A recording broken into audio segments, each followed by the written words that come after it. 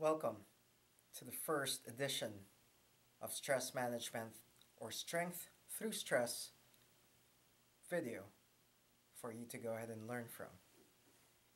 And you go ahead and ask, why is AAA Physical Therapy providing such series of videos or educational videos?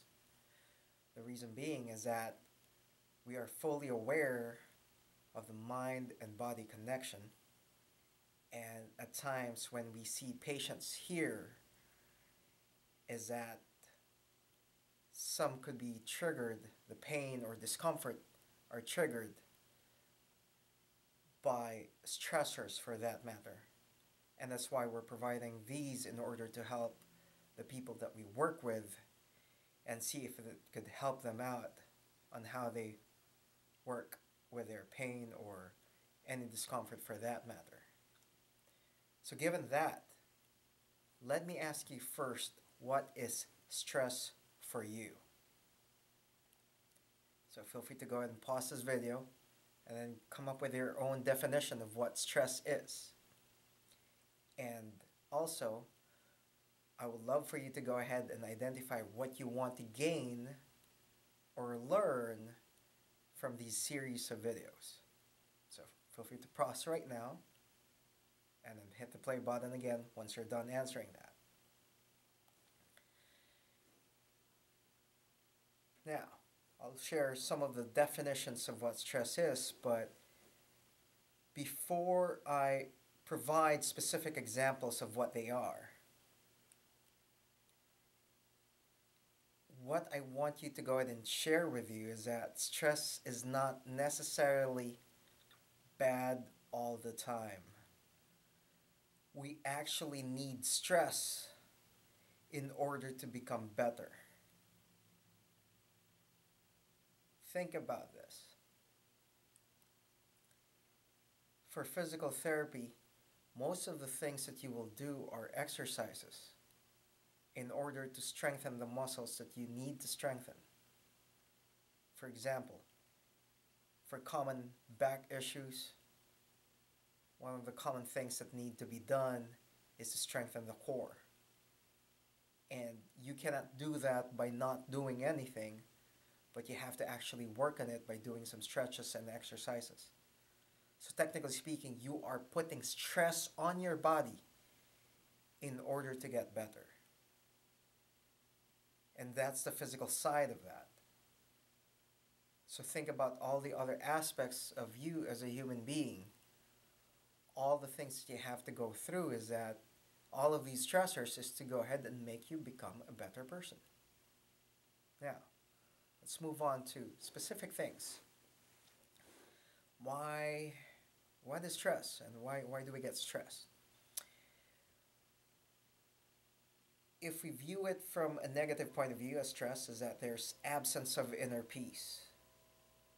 But if we want to view it from a positive point of view of what stress is that we want to gain inner peace. I hope you see the difference between the two there.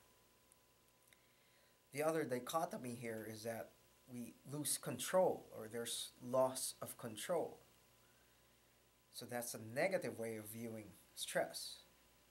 Or the positive way is that trying to go ahead and identify is how we are trying to gain some level of control with whatever that's going on with our lives.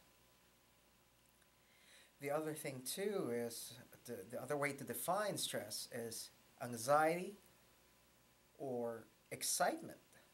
Anxiety on the negative side, excitement on the positive side, wherein you have these events or responsibilities and you don't have the necessary coping abilities or resources to be able to go ahead and take care of such responsibilities or the events that's going on with your life right now.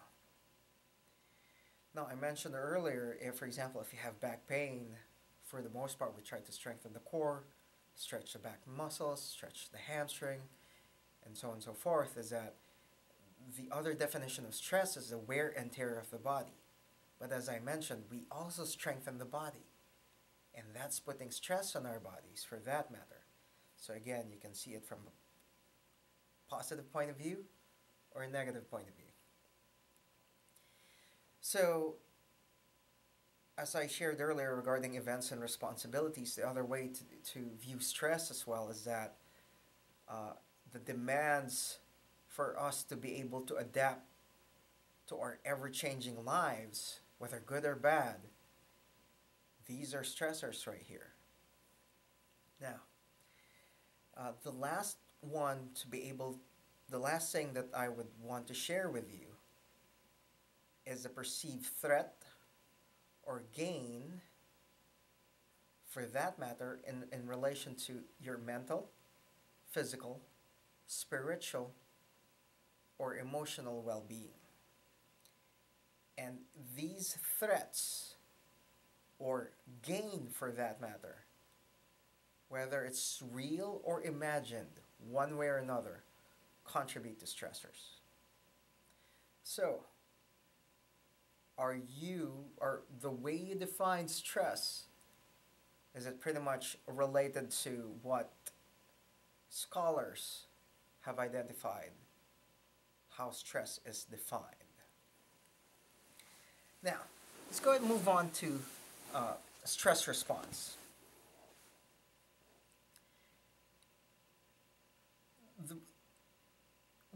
As human beings, we have evolved based on the fight or flight response.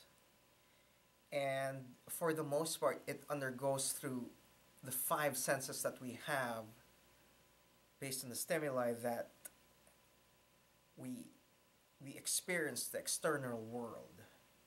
I mean, obviously, if a lion or any other carnivore is about to go ahead and devour you, you can imagine your fight or flight response kicking in. You see it, you hear it, or if you're already feeling it, that the jaw is around you, no, not good, alright? Now, you also have to go ahead and identify what is threat and what is perceived threat for you or non-threatening for you. And here we are activated we activate our endocrine systems to go ahead and identify of are we going to fight this or are we going to flee the situation. Of course, a small poodle trying to attack you could be, I don't know, it's not going to be as scary as a grizzly bear about to maul you. But even gentle animals that are perceived gentle animals, such as giraffes, if these guys trample you or kick you, you can imagine how much you have to go ahead and fight or flee that situation. And so these are activated, and what we try to go ahead and continue to achieve is that there's some level of homeostasis or calmness. And that's what we want to go ahead and gain based on the stressors that I've identified earlier in terms of the definition. Now, another stress response, the way they've explained it, is that the general adaptation syndrome.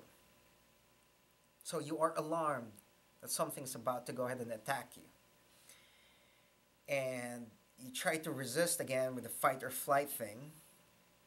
And then how much would you be able to go ahead and fight this thing or continue to run away from this thing?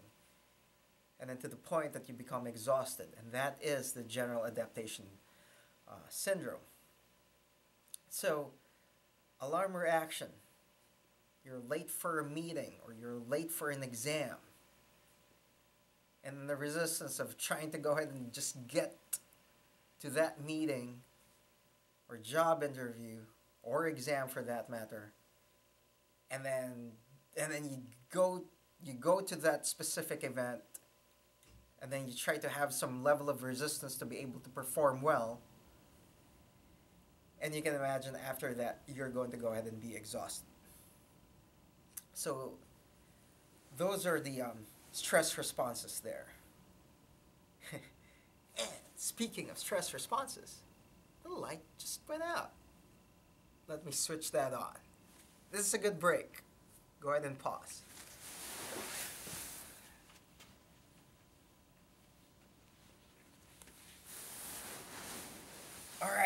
let's get back to that. It's good to stand up anyway. Can't just go ahead and sit down here, right? And hopefully that's something that you've done as well.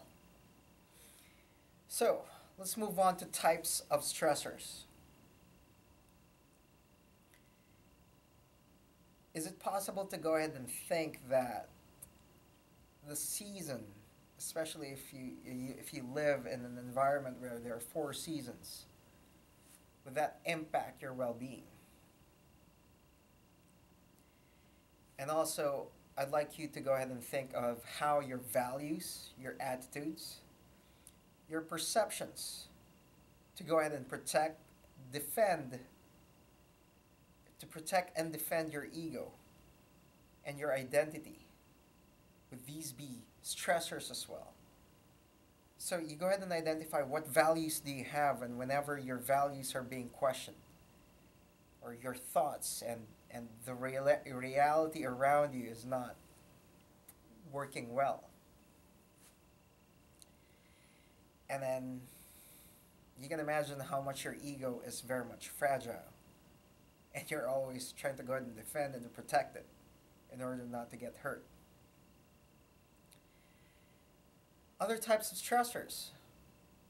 Social media and other social influences. Do you think these add to your stress? Or that's something that sharpens you and make you better? And it's interesting I'm talking about social media, is that I'm doing this and I'm going to go ahead and post it on YouTube and in Vimeo. So, speaking of YouTube and all the other gadgets that you could think of, do you think techno stress is real? So you go ahead and identify what are your stressors right now. And you have to remember, it's not only the bad things, but you also identify what the good stressors are as well. And here we try to approach things from a holistic approach on how to manage and work with stress and gain strength through stress. So as I mentioned earlier, how are you taking care of yourself from a spiritual point of view? No, I'm not going to go ahead and say that one religion is better than the other.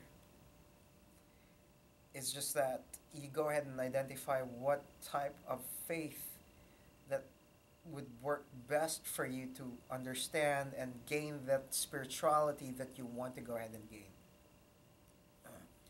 The next one is emotional well-being. So we will learn more a little bit later on regarding emotional intelligence and how we can harness that and sharpen that, and how we are able to go ahead and use emotions to our advantage for the most part. Not to manipulate, but to be able to go ahead and help others as well. The other part of your well-being is the mental and the intellectual side. How are you feeding your brain of positive things? And all I'm going to share is that I commend you for watching this video, because hopefully cognitively you are being challenged on how to use and make your brain work a little bit more.